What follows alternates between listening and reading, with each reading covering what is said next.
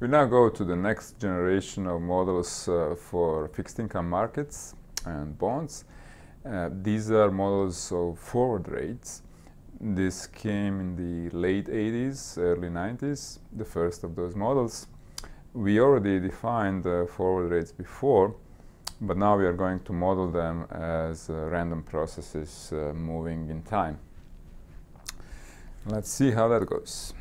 First, I need to define something called instantaneous forward rate, and it's going to be based on the usual notion of the forward rate in discrete time, but then we will take limits when time becomes smaller and smaller. The idea for the forward rate in continuously compounded forward rate is the following.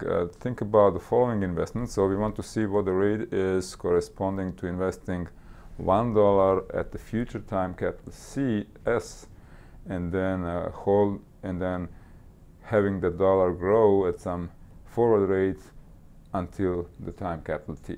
Okay, so we are sitting today at time small t, and then we want to invest $1 at S and see how much it will grow up to time capital T. The way to do that is to sell short one S bond, zero coupon bond with maturity S, paying $1 at maturity S. If we sell it short, we can buy for that amount a certain number of T bonds, bonds with maturity T. How many? Well, if we get P of TS for the S bond, that's the price of the S bond, we can buy P of TS over P of T bonds, right? If you get $2 for this one and this one costs $1, we can buy 2 of those. All right, and then at time S, since we are short the S bond, we have to pay $1 to deliver the bond payoff.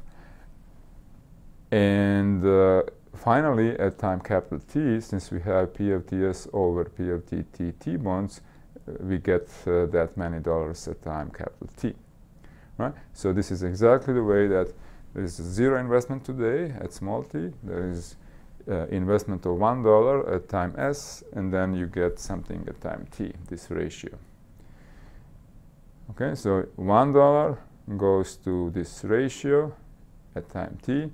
In between, from S to T, there is some rate. If we think of it as continuously compounded, then 1 times e to that rate times t minus s has to be equal what you get at time t.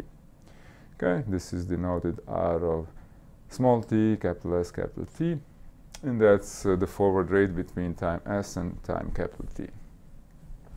If we compute it, if we take logs to get rid of the exponential function, it is equal to minus log of the bond with higher maturity minus log the bond with the lower maturity over t minus s.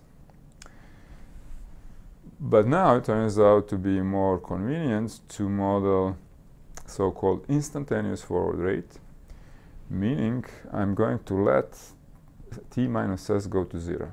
I'm going to let s get close to t, take the limits when s and t get together. So thinking about forward rate during a very, very infinitesimally short time in the future. If you do that, well, see what you get here.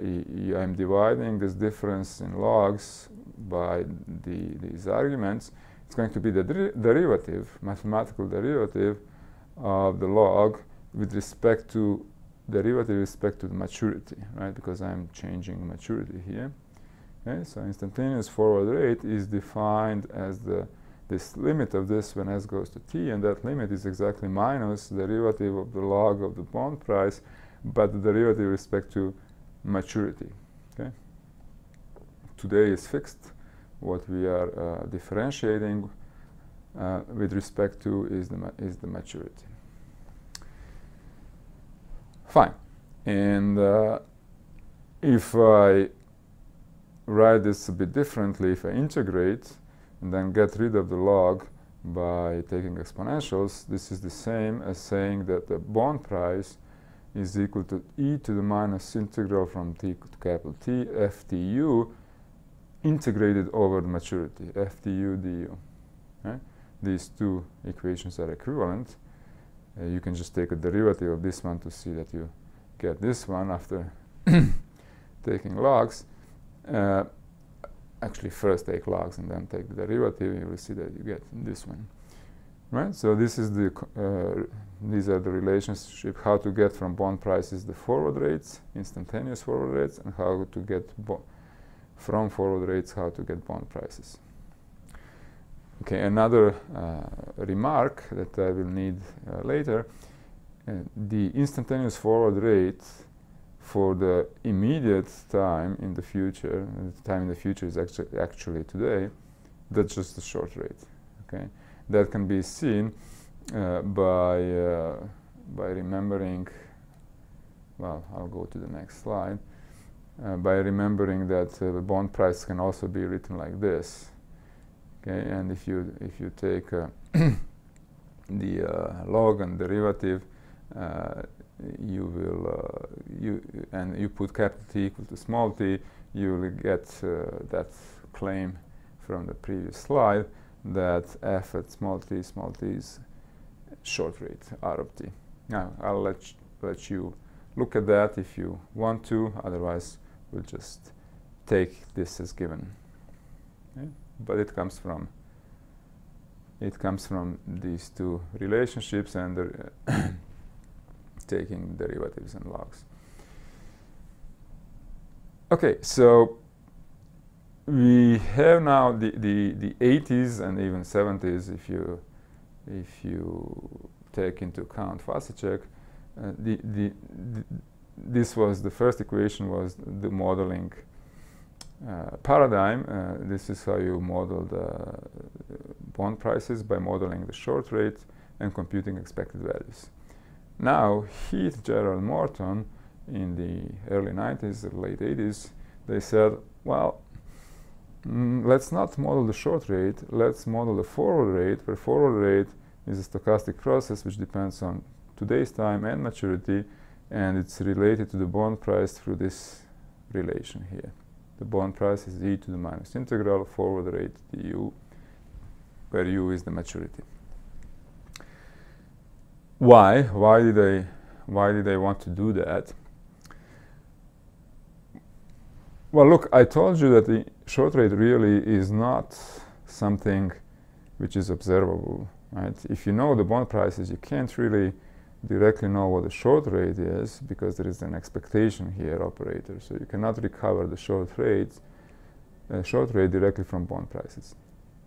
However, you can recover the forward rates directly from the bond prices, at least if you observe bond prices for all maturities, which in practice is not true, but in practice, again, you observe the yield curve, meaning the bond prices only for certain points. So if you look at the yield curve, which is equivalent to looking at bond prices, you get something like this. As I said before, you interpolate, extrapolate, smooth it out. So you pretend you are observing bond prices with all maturities, and once you have that, then you can recover the forward rates simply from the formula that is given here.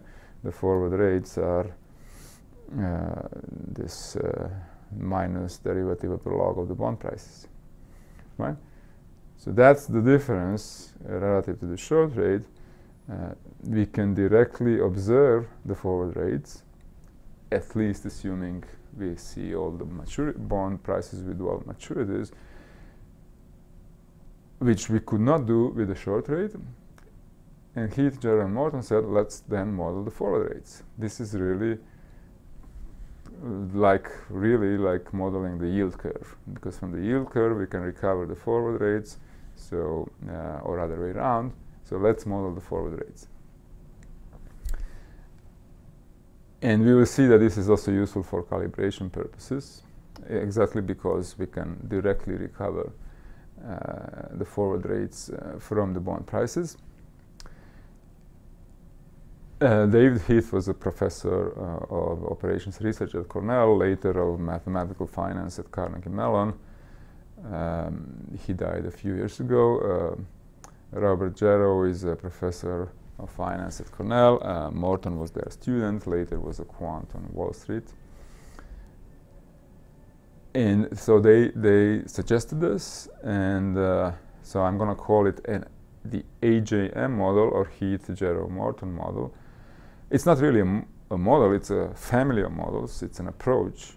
And they said, let's model the forward rates as a diffusion process, as a Brownian motion type process, where the drift is some function alpha of current time and maturity dt plus volatility, again a function of time and maturity dwt. That was the next generation of models. It's still basically in continuous time without jumps. Is still kind of the most general model that you could work with, and it's actually more natural than the short rate models for introducing more than one factor. And this is this notation here. I'm using sigma tr for sigma transposed in case sigma is a vector, in which case Brownian motion W would also be a vector. So this, in general, what I mean by this is really inner product of two vectors, meaning it's a summation over I, sigma I, dt, w, dw, dw I of t. Okay, so you could have more than one Brownian motion here, and then also more than one volatility. So vector of volatilities and vector of Brownian motions. So this notation here, sigma transpose dw, that's just the vector notation. It really means the summation sigma I dwi. Why is it more natural here to have more than one factor? Because there are many forward rates. There are forward rates for different maturities. So you could just think of forward rates for different maturities as being different factors. With a short rate, the short rate doesn't depend on the maturity. So it's by its nature, it's kind of a one-dimensional object, one factor. Okay. So that's the modeling approach that Heath, Jarrow, and Morton suggested. Now, that's fine. So in principle, we have to choose alpha and sigma, then we have our model. But remember, this is all under the pricing probability. Right? This is under the pricing probability, and the question is, can we choose alpha and sigma in any possible way for our model and still have no arbitrage? Can we do that? The answer is no. Under pricing probability, you don't have complete flexibility to choose alpha and sigma. There might be arbitrage if you choose them without thinking about it. For example, right, in the Black-Scholes-Merton model, we know that the stock price under the pricing probability has to have the drift R dt plus sigma dw and the S over S. Okay, we could not choose mu in any drift in any possible way under pricing probability. It had to be R. And something similar will happen here. You cannot choose alpha any way you want. It will have a special value. We will be able to choose sigma any way we want, but not alpha. Once we choose sigma, alpha will be determined. Okay, and how do we do that? How do we prevent arbitrage? Well, we have to make sure that the discounted bond prices are martingales. Like here, the discounted stock price had to be a martingale under the pricing probability. Right, so this was under Q here, but I'm not writing Q's.